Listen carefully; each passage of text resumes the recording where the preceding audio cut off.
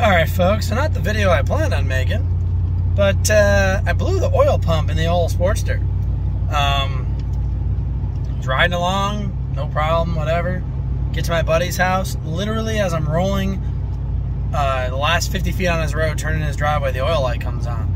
I'm like, that's weird. So I'm looking and I'm like, maybe it's just a sensor or whatever.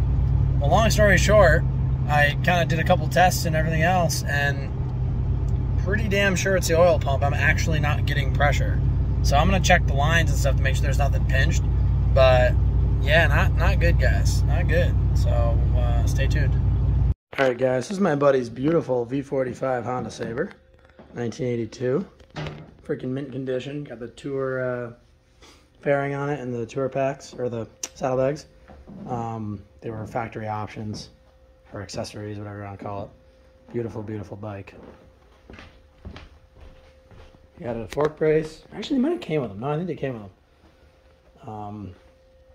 Super clean bike. But anyway, not the point of this video. We got to do an oil pump in this guy. Apparently, she blew the oil pump last night. I made it short on it. So we're going to try to do a little diagnostic and fix her up.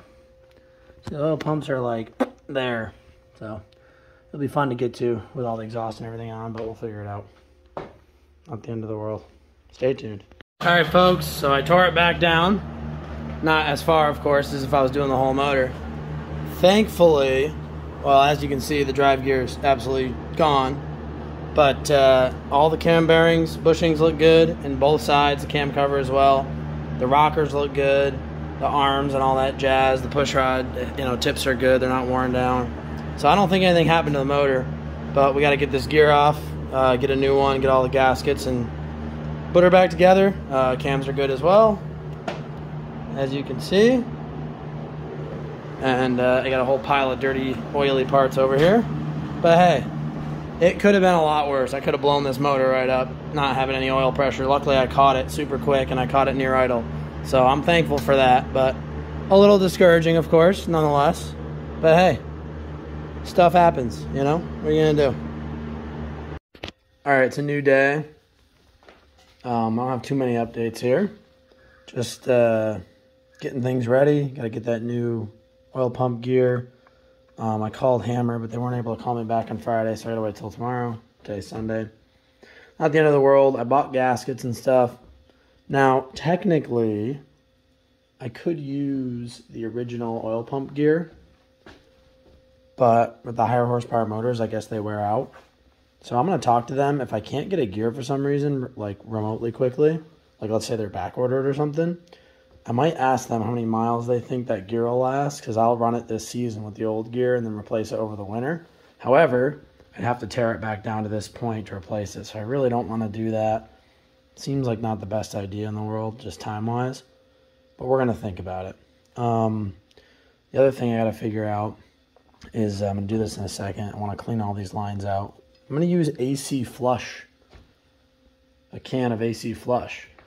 And the reason for that is it's a solvent, kind of meant for cleaning compressor particulates out of your AC. I think it'll be perfect, and it won't get in the motor because I'm just doing the lines, and then I'll spray them out with air, and I'll dump a little oil down them and kind of bleed them that way. So none of it will be in the motor, but it really should actually clean the lines out. Just this return line. You can't really see it, but there's a little bit of particulates in there from when it was pushing the bronze into the tank. So I'm also going to make sure the tank is clean to the best of my abilities. I'll change the oil super quickly after. Let's see if there's anything in there. Yeah, there's some debris in there. You can't really tell on camera. So I'm going to try to clean this tank out the best I can. Unfortunately, we're going to just kind of have to let some of it flush itself out, I think. But I might pull the oil tank off, actually, and really, really try to clean that out good with some brake cleaner or whatever. Well, I had to take the oil tank off to clean it because it's got all debris in it. So that's out of the way. But you have to take the fender off to do that. So the fender is now sitting on the ground. We got a giant mess of parts, and I'm a little bit grumpy. Alright guys, so as you can see, I'm home right now. I need to fold laundry back there. But I'm beat. Went to Americade yesterday, spent all day there.